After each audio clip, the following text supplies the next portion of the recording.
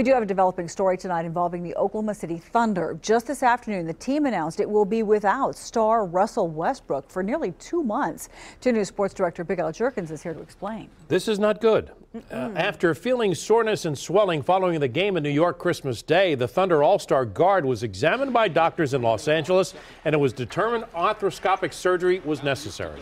Westbrook is expected to be back by the All-Star break, but that's not until early February.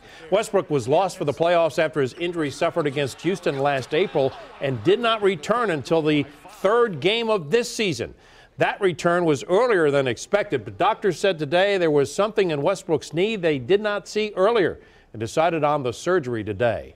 Another surgery of note today, Cowboys quarterback Tony Romo had surgery on his injured back today and is lost to Dallas for this Sunday's NFC East Championship game with the Eagles. You can see that game right here on Channel 2. But bad news for the Cowboys, bad news for the Thunder. Tough news for the fans, too. You know, they'll be mourning that loss. All right. Well, a young